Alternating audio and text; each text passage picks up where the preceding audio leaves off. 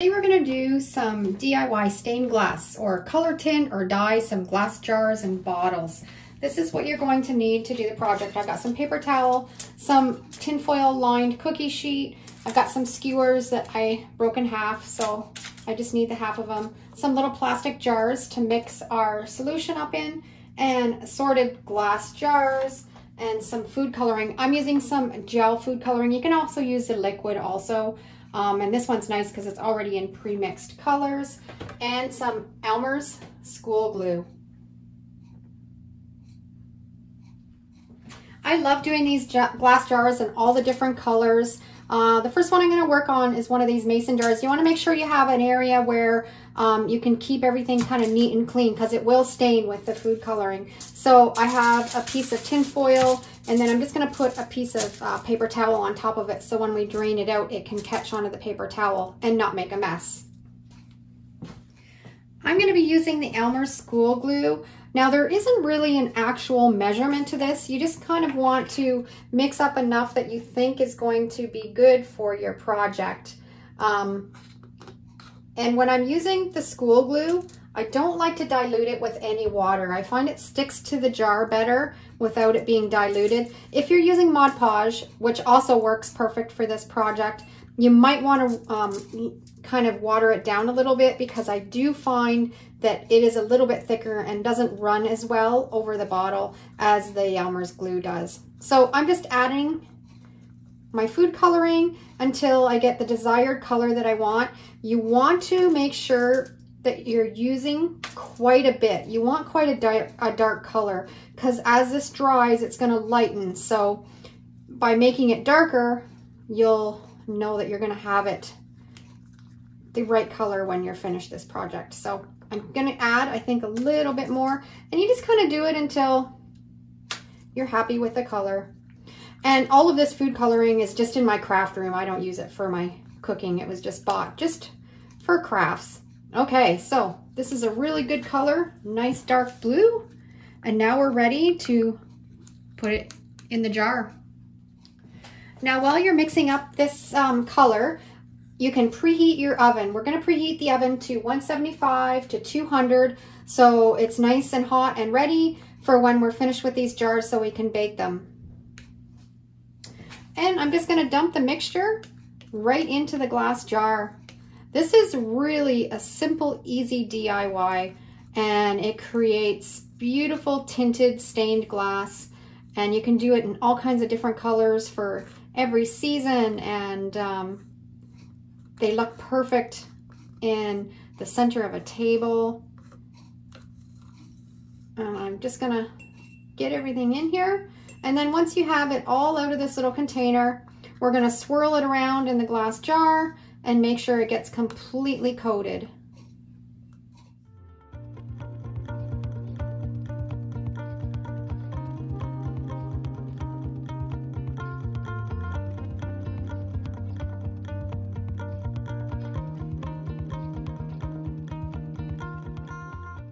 I've got it swirled around, completely covered on the inside, and now I'm just going to set it on the paper towel and let it drip down and make sure that it's all completely covered really well. Now I'm going to do a yellow one in this little jar. So once again, we're just going to measure out the glue to approximately what you think will cover the glass, add the food coloring, and swirl it around.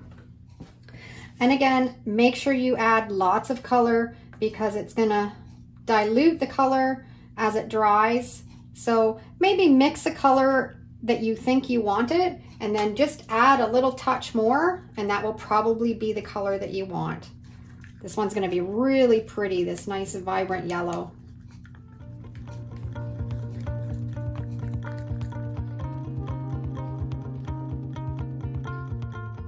Got this all swirled around. We're ready to put it upside down and let it drain off.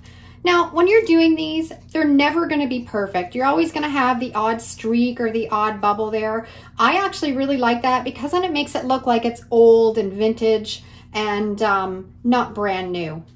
And now I'm going to do some green. I'm going to do the 6 different colors so I can show you how they all look when they're finished, and how vibrant and beautiful they can be, even all together. Just gonna add the green food coloring. And I'm not gonna show you my fingers because I'm already covered in, I probably should have put some gloves on, but that's not the way I roll. I always like to have a big mess, as you know, but this will stain. So if you don't want to get your fingers all different colors, then put some gloves on. So I'm just mixing up this beautiful green color. I want it to be quite a dark, so I'm gonna add a bit more, and then we're ready to put it in the bottle and swirl it around.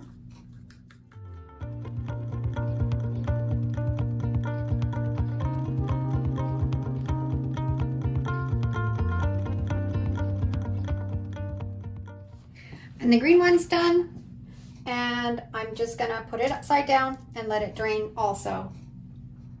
I love this little bottle with the cork, and I think I wanna make it amber. So I'm gonna mix up some brown and make a really pretty amber color for this. Dump in what I think I need for the project. Get a little skewer. Scoop it into the glue. And like I said before, if you have some Elmer's glue, you can use that. You can also use the Elmer's glue clear. It works really well. And you can also use Mod Podge. But like I said before, I find the Mod Podge is a little bit thicker, so you might want to water it down a little bit with a little tiny bit of water when you're doing this technique. And I found with this glue, you didn't need to.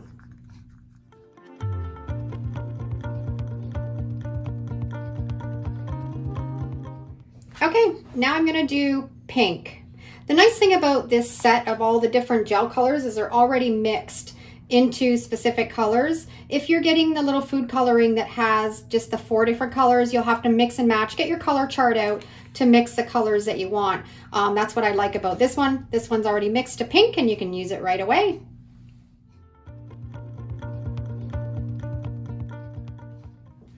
Now, the one thing that I will mention with this is not permanent. This is just glue and food coloring. So you can't do this process and then fill it with water and put flowers in it or something like that. It'll just peel right off the jar. This is just for decor purposes only. And if you do it and you don't like the way that it turned out, soak it in some really hot soapy water and get a scrub brush and it'll all come back and you can start from scratch again. Now this one, I kind of didn't mix the glue in probably well enough with the food coloring, and it's got a little bit of a textured color to it. So it might turn out a little bit streaky, but that's okay. I don't mind that look, and we're just gonna roll with it. Last bottle, I'm going to do this one, and I'm gonna do it in red, and gonna mix it all up, swirl it around, and then we'll be ready to put these all in the oven and let them bake.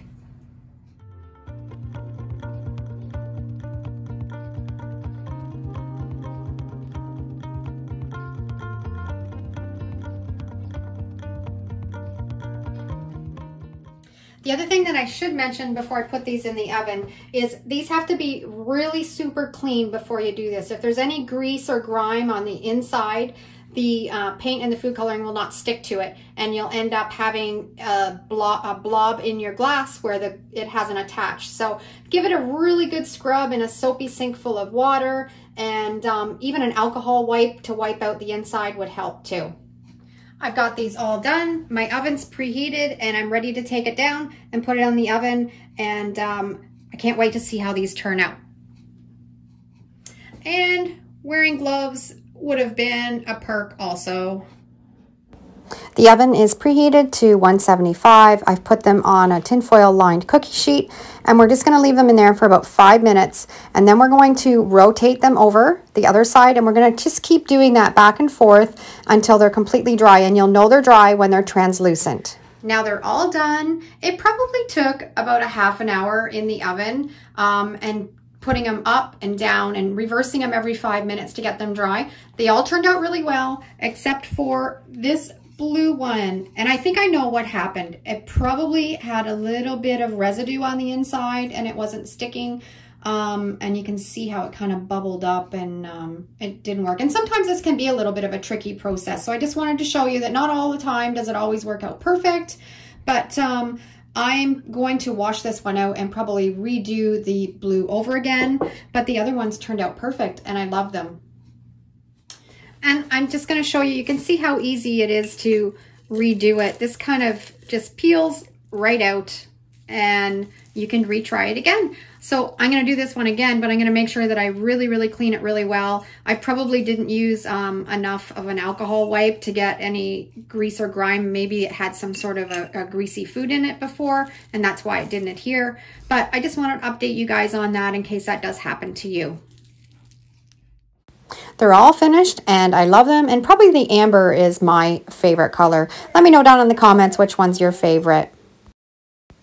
I hope you enjoyed today's tutorial, and thanks for watching. We'll see you in the next video. Have a great day.